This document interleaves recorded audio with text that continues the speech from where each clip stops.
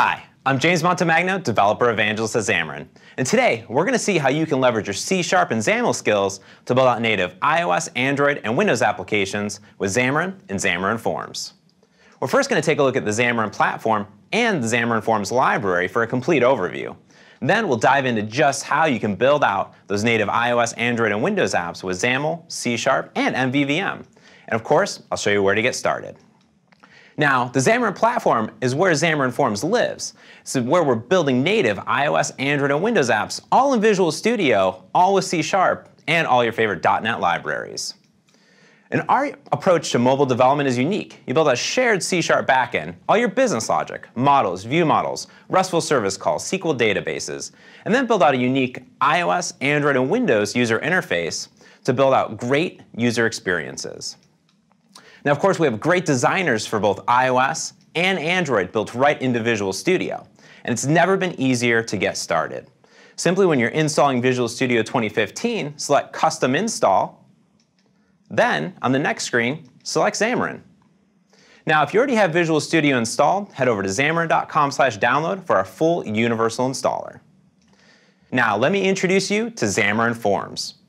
Xamarin's approach to development is unique, that shared C# backend, and that doesn't change with Xamarin.Forms. It's just a brand new library enabling you to build a shared UI codebase all in XAML across iOS, Android, and Windows to share even more code.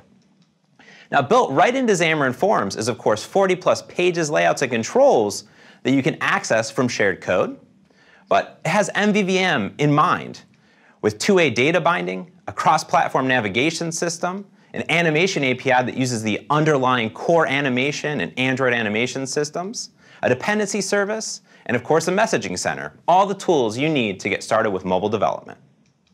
There's plenty of pages such as navigation, tabs, and carousels to get you off the ground running, and of course ways to lay out your controls, stack, relative, grids, scroll views, and you can of course nest and bundle this all together. And then there are those controls, sliders, pickers, entries, buttons, anything that you can access from shared code that has an abstraction across iOS, Android, and Windows. It looks a little bit something like this. Let's say I'm creating a login page. I have a stack layout, two entries, and a button that's green that has a command binding to the login command.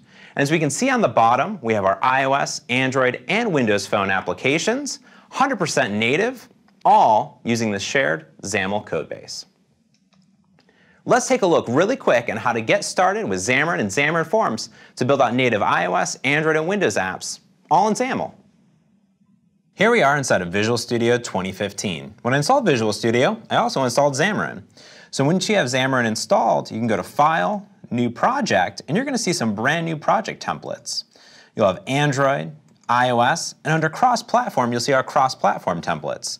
To get started with Xamarin.Forms, simply select Blank App for Xamarin.Forms with either a portable class library or shared code project.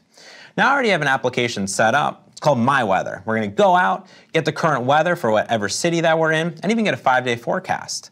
So let's go ahead and take a look at the project structure.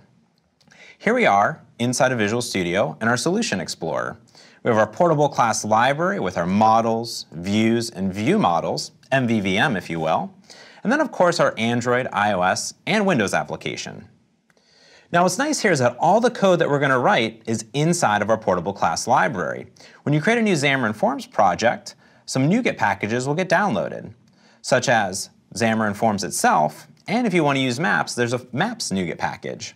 I've additionally installed some additional NuGet packages such as Xamarin Insights for crash reporting, JSON.NET, and a few plugins for Xamarin and Windows such as geolocation, settings, and text-to-speech. Let's actually dive into a little bit of code. So it all begins with our weather service, where we're going to query openweathermap.org to actually either get our weather via latitude and longitude, or pass in a city with some units. Additionally, I can go down here and get a full 5-day forecast for a specific city that I have. Now, what are these weather forecast routes and weather route objects that I'm going to be deserializing? Well, what I did here is I went and I took our OpenWeatherMap API call. Here it is, went ahead and copied it, and back in Visual Studio I created a whole bunch of weather objects. Now to bring this in, you can easily say Edit, Paste Special, and that JSON we copied just go ahead and paste it as classes, and all of the classes will be generated for you automatically. Now, I've done that ahead of time, so here it is, such as coordinates, weather with our main description or icon, temperature, pressure, wind, and clouds. And we'll see that we'll be data binding to some of these objects. And the key of it here is that use Xamarin.Forms. We're going to create our views all in XAML, but we need some code in the code behind to actually bind to the user interface. And that's where our weather view model comes in. Let's take a look at the top. Here we're implementing iNotify property change that I'll get back to later. We're using our weather service, and I have a few properties to bind to, such as the current location that I'm going to enter. If I want to use the city, and we're saving these back to our cross-platform settings. Do I want to use imperial or metric, our current temperature, condition, and an isBusy indicator to know if I am doing something on the network. Lastly, what we'll have is a command. And when we command, it's essentially when I click a button to get the weather, it will call this execute get weather command. Well, we can see what I'm doing down here is I have some breakpoints, so we'll remove those. But if I want to use the city, I'll go ahead and pass in the current location to the weather service, and then I do some nice string interpolation to get the forecast, set the temperature and condition, and my user interface will react. If anything goes wrong, I'll notify my users by setting the temp to unable to get weather, and I'll report it back to Xamarin Insights so I can get a little bit of analytics and eventing when something goes wrong. And I can see this warning in my panel. Now, all this magic data binding is happening by iNotify property change and implementing a property changed event handler. And we can use our amazing brand new C#6 features with the Elvis operator and member body functions to simply invoke it whenever I change a property, let our user interface react. So now we actually want to create a little bit of user interface, and that's where our views come in. I have created a forecast view and a weather view. Let's go ahead and take a look at the weather view. It's simply blank. I have a new content page, and this is all XAML with weather and a binding for the busy indicator. So I have a stack layout. I'm going to stack some controls up. So the first thing that I'm going to do is have an entry. And I'm going to say text here is a binding to location that I'm going to enter. Then we'll go ahead and enter a button. They're Xamarin.Forms controls.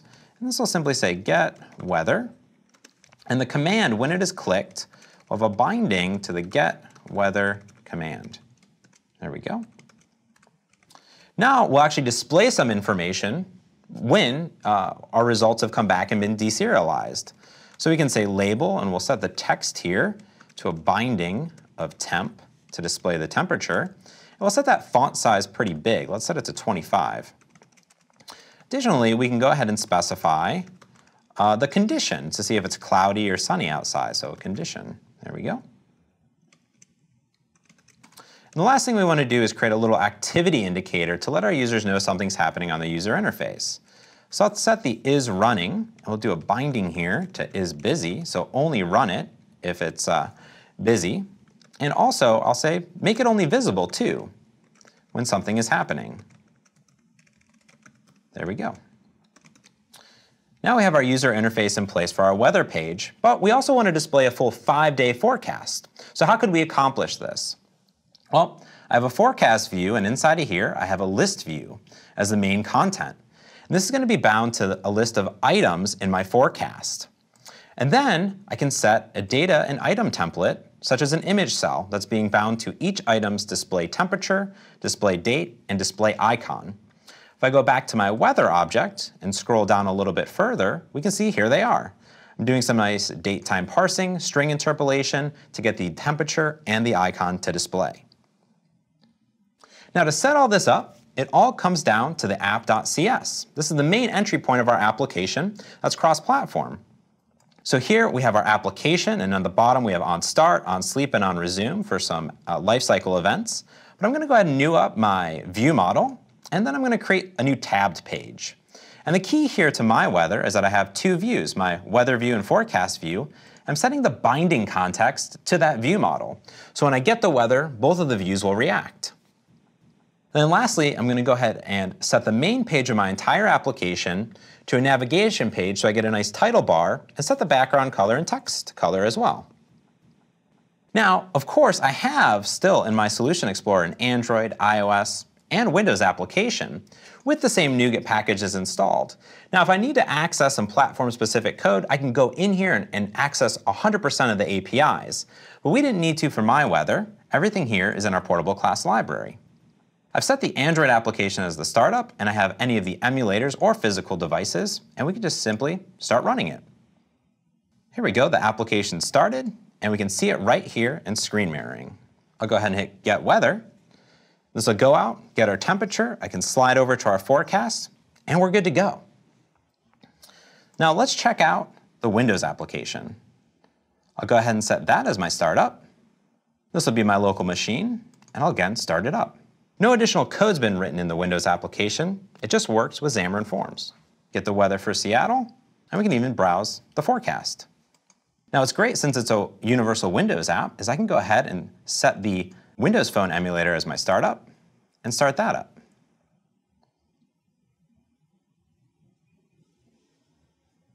And there we go. We get the same Seattle and Get Weather, and I can browse over to my forecast.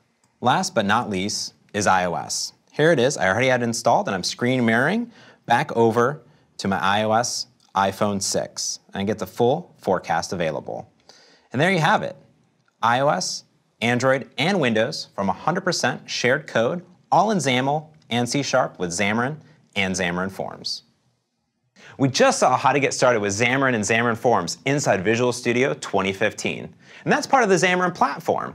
But of course, Xamarin is your complete mobile solution. The Xamarin platform enabling you to design, develop, and integrate all your C# and .NET code to craft those great native iOS and Android and Windows applications, all in C#. But what happens before you ship your application, or even after when you're adding new features? You have great ways of testing with NUnit or XUnit, but you need a way of testing that user interface. And that's where Xamarin UI Test and Xamarin Test Cloud comes in. Build out automated user interface scripts for any of your iOS or Android applications and ship them to our test cloud to run them on over 2,000 unique iOS and Android devices. But of course, what happens after you ship your application to the store?